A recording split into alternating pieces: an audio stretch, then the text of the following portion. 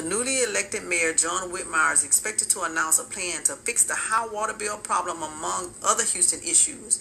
The crime, that's what they need to be working on, the crime on these raggedy ass roads. When I tell you these roads are raggedy in Houston, depending on where you stay. Now you go over there in River Oaks, them roads gonna be nice. Cobblestone, well kept. Anywhere else in Houston, and Houston is a big city, y'all know we got about 4 million people here.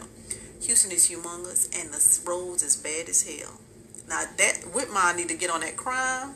He need to get on these roads. That's the two things they need to do as soon as I'm trying to think. Is he already in office? We just had the election in November. Was it January he just sworn in, and Sylvester Turner is gone. Now Sylvester can go do all the line dancing he want to do on his own time since he's not the mayor no more. We had to out dancing this mayor. He was always at an event getting his slide on. I said, all right, Mel. And the crime was horrible with his ass, and the streets is bad. Was bad with him too. So let's see what John Whitmire gonna do here in the city of Houston. Let's see what he gonna do.